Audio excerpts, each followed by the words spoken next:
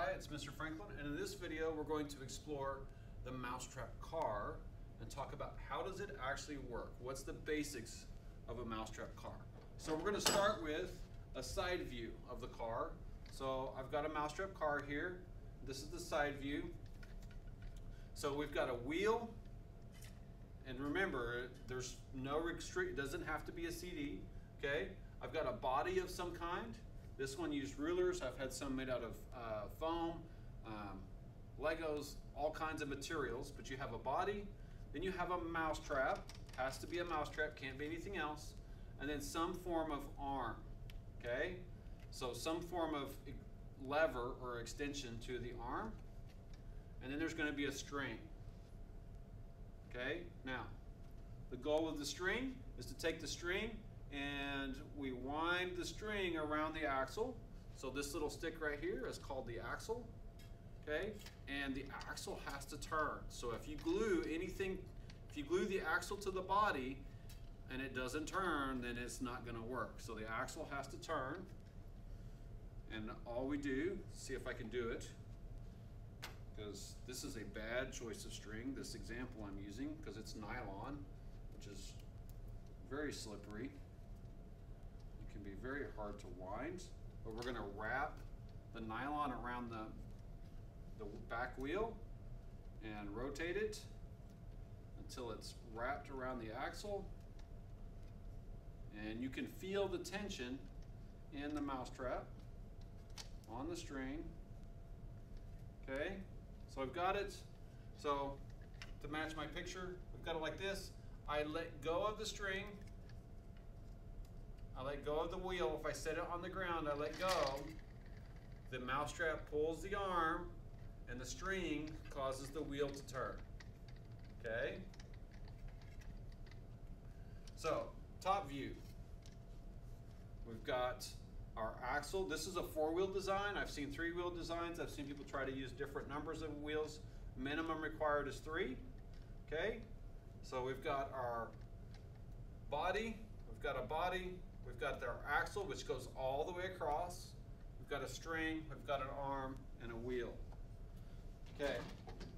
Now there's a piece that most people don't see when they're looking at this, and that is actually how is the wheel connected to the body. So we have this thing called the axle. So we have an axle. This is kind of like a 3D-ish kind of view. And then we got the CD connected to the axle. Okay? But how is the axle actually connected to the body?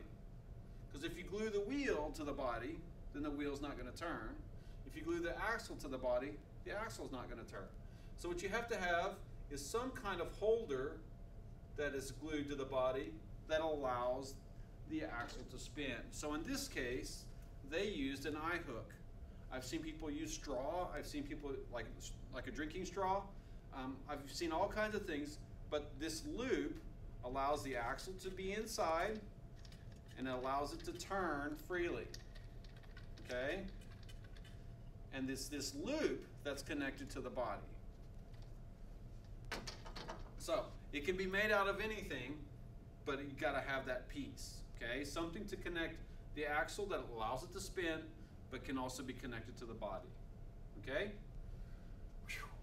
All right. So what questions or what physics do we need to think about for this?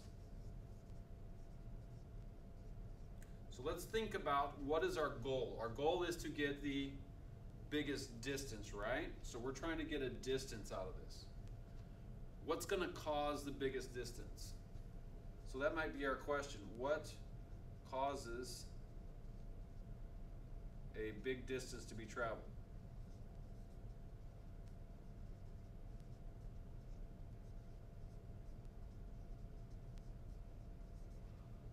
So what do you think?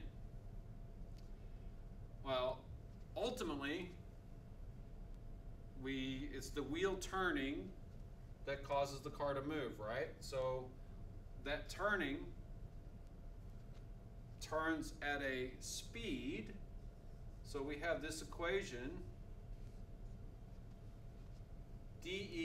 Distance equals velocity times time. Notice this, velocity wait, it's not V equals, what's going on? The amount of time that the velocity is applied tells me what the distance is going to be. So the amount of time that this velocity, this spinning wheel is applied will tell me how far it is going to go. So how can I increase, because can I necessarily increase the velocity? Maybe, maybe not. We'll come back to that. But let's think about time. From a sheer increasing of time, how can I make this wheel spin for longer? So that wheel spin longer? Question? It might be length of string, right? If I got a longer string, pulling for longer, increase the time. But to get a longer string, what do I have to have? A longer arm. Okay?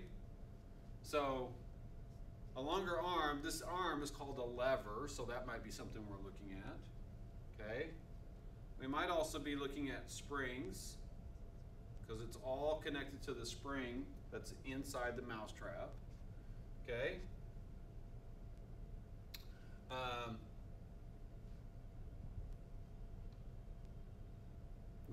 This could be a physics element, distance and our velocity. Okay? Now, just a hint, if I make the arm too long, you might have problems. So there's because of friction and reality, we got to find what is the sweet spot. What is the spot where it actually works? Okay? Because in theory, the longer I make this, I could make it infinitely long and it would get the best result, but it's not going to happen that way. Okay? Okay, what makes the car actually go, forces-wise? Okay, it's the mousetrap, but ultimately it is the wheel pushing against the ground. Or is that right? If the wheel turns this way, the push of the wheel is that way. But which way does the car go? That way. So why does it go that way? There has to be a force going that way. Well, that's because of the force called friction. So that might be another one you have to think about. So that's something else you will have to think about for your design. If your wheels spin out on the tile, then your car's not going to go anywhere. So do you need to increase the friction, or is the friction of your wheel fine? You're probably going to have to test that out. Okay. Let's see.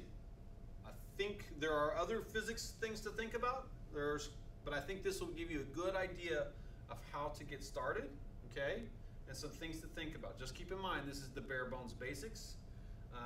And think about your physics. Just remember, there is another list of physics elements in your POP assignment sheet. Okay. If you have any questions, please let me know. Thank you, and I'll see you in another video.